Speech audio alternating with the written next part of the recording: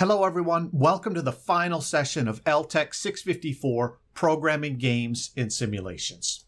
So we're at session 16, and just as a reminder for your final assignment, deliverable number 2 and deliverable number 3 are both due Monday, December 12th at 11:55 a.m. Now, if you're watching this video, that probably means you've logged into Canvas and you're seeing the session 16 module. I just want to highlight a couple of aspects of this module. First up, I have put a link to an optional reading for those of you who are interested in continuing your studies of game-based learning. This particular link is to the Handbook of Game-Based Learning, which was published in 2020 by MIT Press. And this book is available in the library, and it introduces the latest research and theory on learning and instruction with computer games. So if this is an area that you're interested in, this is definitely a really good edited book with lots of work from different perspectives. One of the things I really like about this book is that it focuses on empirical research that's grounded in psychological and learning sciences. So definitely great further reading if you're interested in continuing on. The next thing that I want to highlight in the session 16 module are links to 2 course evaluations, which I've highlighted here. The first link is the LTEC version of the course evaluation. That one I have listed as required. It's anonymous, so I won't have any way of knowing whether or not you've actually done this. But this is the course evaluation that matters to me as a member of the LTEC faculty. So I really want to encourage everyone to please take a few minutes to fill out that course evaluation, the LTEC version. The second one that's linked there, some of you have already done this. It comes automatically from the university to your inbox. That is the campus-wide course evaluation system. We don't really look at those in LTEC in the College of Education, but if you're feeling like you have a lot to say and you want to give feedback, by all means, feel free to fill out that optional campus version of the course evaluation. So just let me know if you have any questions about that. So I want to spend the rest of today just thinking about what have we accomplished this semester. So if you remember all the way back to the first session, we talked about how LTEC 654 is an intersection of learning design, game design, and computer programming.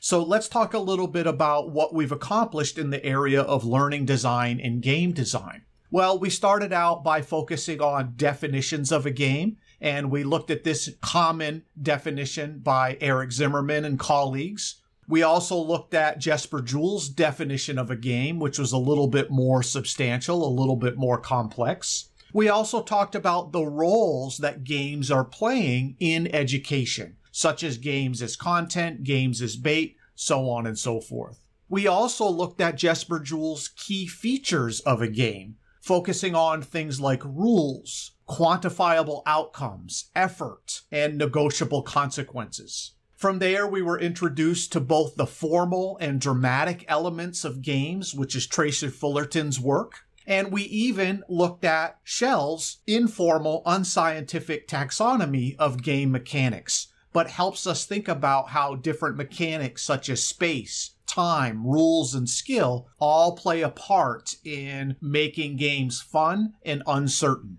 In addition to the scholarly readings we've done about games, we also looked at a couple of games themselves, such as Beats Empire and Waterworks. So that's what we've done on the learning and game design side of this 3-circle Venn diagram. But what about the computer programming side? What did we accomplish there? Well, we had 16 individual tutorials about Godot, the free and open source cross-platform game development engine.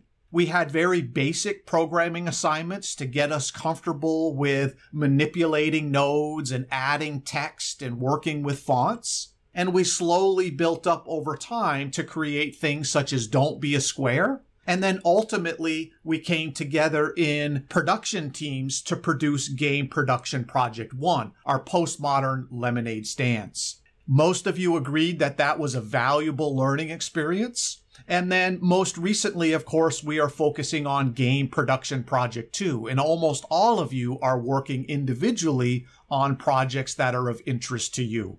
Now, in Godot, we learned about some basic programming concepts. We learned about nodes, the basic building blocks of Godot. We learned how we can combine nodes into scenes, and we learned how to write functions, small reusable chunks of code. We also learned that some functions are built into Godot, such as the ready function or the add child function. And we learned about signals, which enables projects to become interactive. And it allows us to link interface controls, such as buttons, to the functions that we're writing in our code. And we learned about if-else statements, which allows us to control the flow of what happens when. And finally, we learned about the importance of variables and how those are used to store information, and that different types of information, such as strings or integers, can be stored in variables. And we also made a distinction between global and local variables in our code. Ultimately, we covered all of those concepts because, for the most part, those are the building blocks of computer science programming. In terms of concepts, those were what you need to know to program in Godot. And in terms of practices, we tried to focus on what we need to do to program in Godot. So stepping back, what have we accomplished? I argued at the beginning of the semester that by the end of this class, you will be able to understand and apply basic programming knowledge and strategy to the creation of games and simulations for learning. In addition, our second learning objective was to identify, analyze, and evaluate various mechanics and patterns present in existing games and simulations for learning. And finally, our third learning objective was to produce original games and simulations for learning. So I hope on some level, given all of your varied backgrounds, you feel like we accomplished these learning objectives and that you were growing in all three areas of this Venn diagram: computer programming, learning design, and game design. And with that, I want to say thank you to all of you. It's been an absolute pleasure getting to know you this semester. I love the energy and enthusiasm you brought to this class. I really felt as if that energy was tangible and made for a really positive learning experience across the board. So kudos to all of you. Let me know if you have any questions as you wrap up your final assignments for the class. And with that, I'll say goodbye, everyone. We're out of time. I'll see you in Canvas.